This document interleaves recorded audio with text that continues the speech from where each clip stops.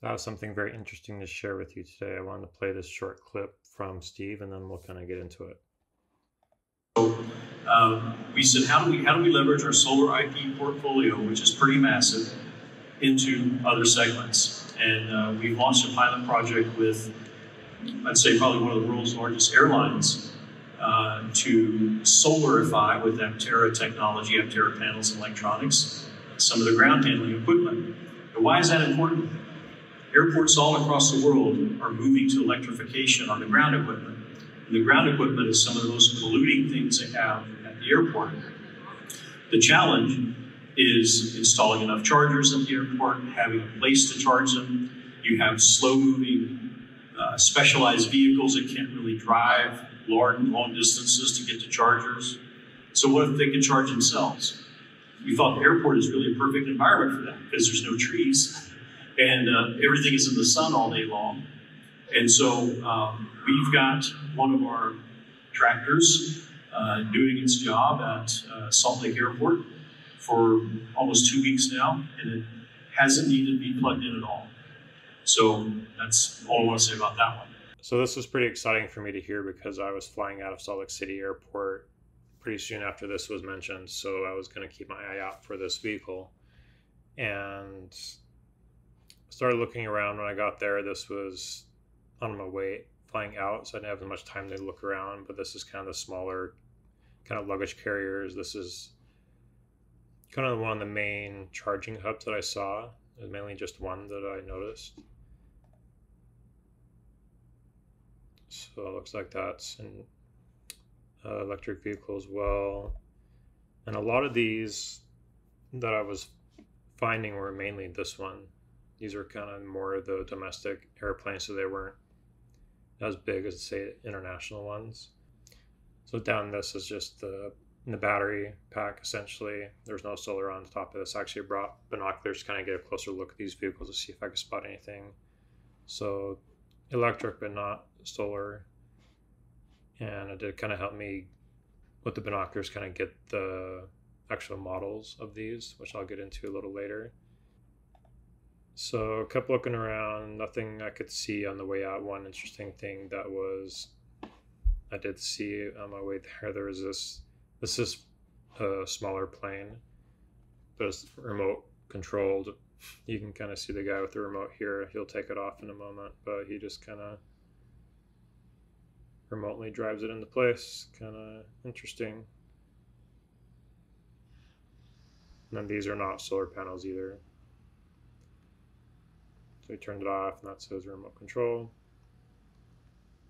So that was kind of fascinating. On my flight back, I arrived in the morning, so I had plenty of time to look around and see if I could spot this mystery solar-powered vehicle.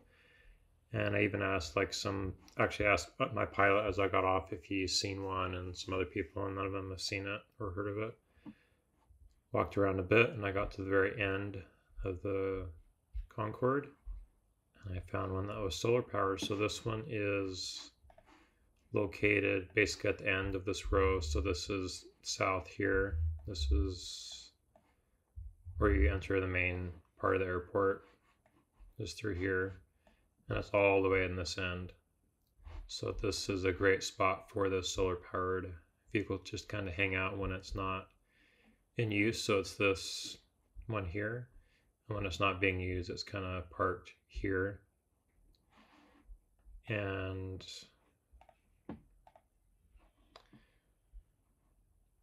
so there's solar panels here, that side, and the top. It's hard to guess like how many watts of solar this is. It's maybe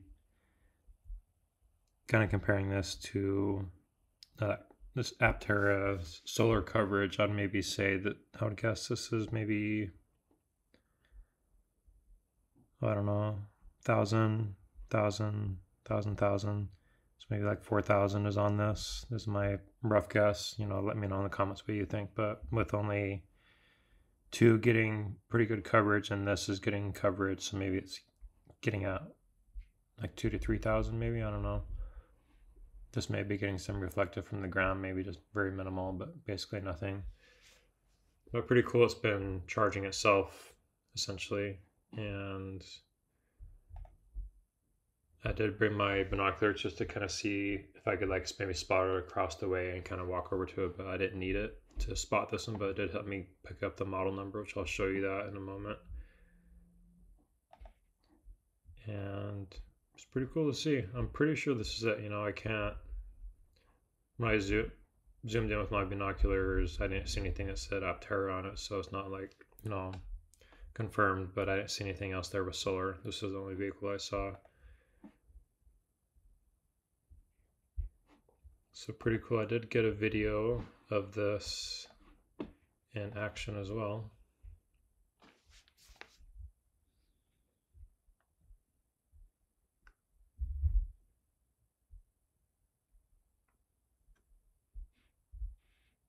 But I bet Delta is pretty happy with it. You know, it's too soon for them to kind of like, you know, order a whole fleet of these, I think. But because obviously they're testing on that little remote controlled thing too. But this is a pretty massive plane. It's not like a little domestic plane, so it has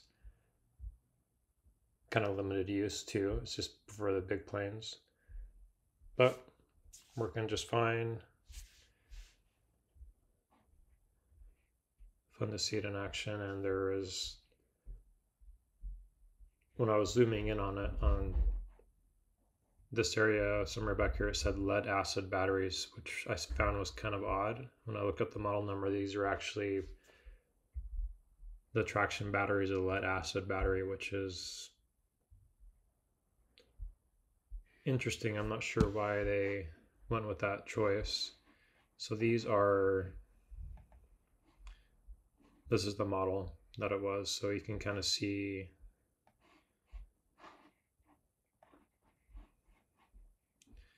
that it's just modified with the solar rack on top of it. So, you know, pretty modular. Can I go back to this? You can kind of see it's, you know, it's definitely that. Pretty powerful little unit. It's 24 tons, so very heavy. Part of it's just kind of weighted to make sure it doesn't tip when it has the plane attached to it. But it has 3 electric motors for the drive, 2 motors at 46 kilowatts each. And the traction batteries is 2 lead acid batteries, 96 volts at 875 amp hours. So that's the battery pack that's basically in this middle part here. Yeah, so this middle part. So it's actually in shade from the solar, which might even actually help the batteries. So kind of interesting. This is, I didn't see many big vehicles like this at the Salt Lake Airport. Most of them I saw were this little guy. And this is electric as well. And this one, this is actually from their model. This was the biggest EV option. After this, it kind of gets into more like the diesel powered ones, and the other one's 150. Yeah, so this guy, so 31 kilowatts for each motor versus the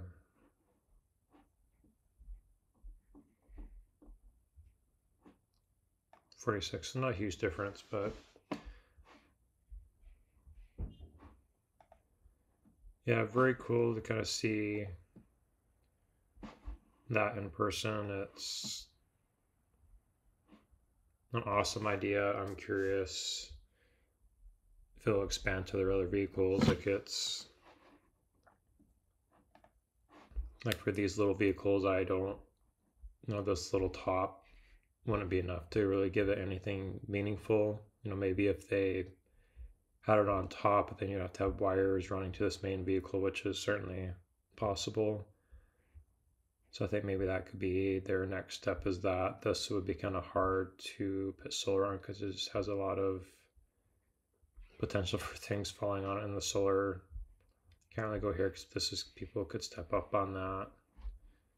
These little guys are just too small. So I think that's their next best option, or maybe even we're figuring out how to add it to these guys, because I saw most of the Delta aircrafts were powered by these guys. So pretty fascinating. Let me know your thoughts on this. So yeah.